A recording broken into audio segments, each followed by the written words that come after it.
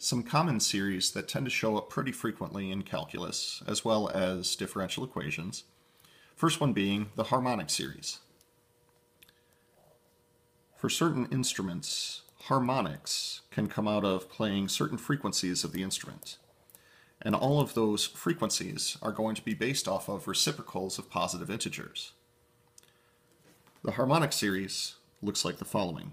1 plus 1/2 plus 1/3 plus 1/4, and so forth and so on, with denominators going up one at a time. So first thing to take note of here is that the sequence associated with this, the sequence 1 over n, does in fact converge to 0. Unfortunately, that's not sufficient to make a deduction about whether or not the harmonic series actually converges or diverges. So we're going to use a slightly different test.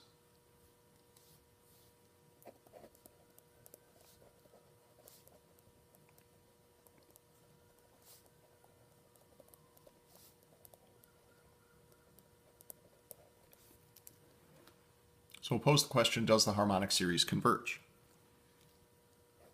What I'm going to do is go through a sequence of algebraic manipulations to this series.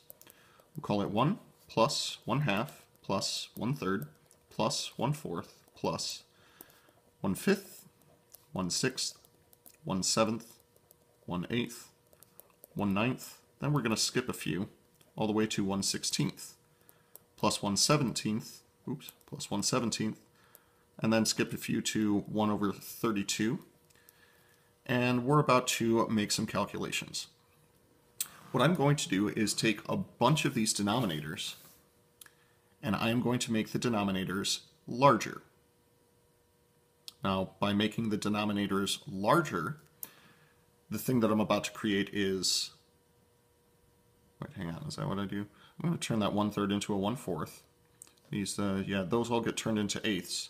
So yeah, the harmonic series is going to be greater than the thing that I'm about to create because I'm making denominators larger, so I'm making it smaller.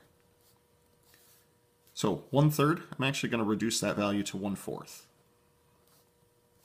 1/5 and 1/6 and 1/7, I'm going to reduce all of those to 1/8. For 1/9 through 1/15, I'm going to turn them all into sixteenths.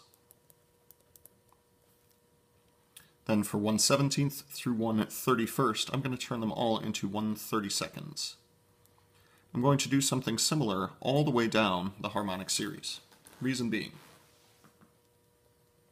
1 is 1. 1/2 is 1/2. I'm going to simplify 1/4 plus 1/4. I'm going to get 2/4. 2/4 reduces down to 1/2. I'm going to take all of these 1/8, 4 in total, and add them together. I'm going to get 1/2. I'm going to take these 8/16 that I would have created from n equals 9 to n equals 16. That'll be 1/2 as well. From n equals 17 to n equals 32, there are 16 numbers with a denominator of 32. That is 1/2. Essentially, this grouping that I have created lets me know that every time I move out another 2, 4, 8, 16 places, I'll be adding something to this that is greater than 1/2. This lets me know that as n starts getting rather large, this is going to tend toward infinity. We are essentially adding 1/2 together a total number of infinity times. As such, to answer the original question posed, no. The harmonic series diverges. I cannot overstate this enough. This is a result that is going to get used over and over for the remaining part of the semester. Commit this to memory, this fact. Not necessarily this proof, but commit this fact to memory for the rest of the semester.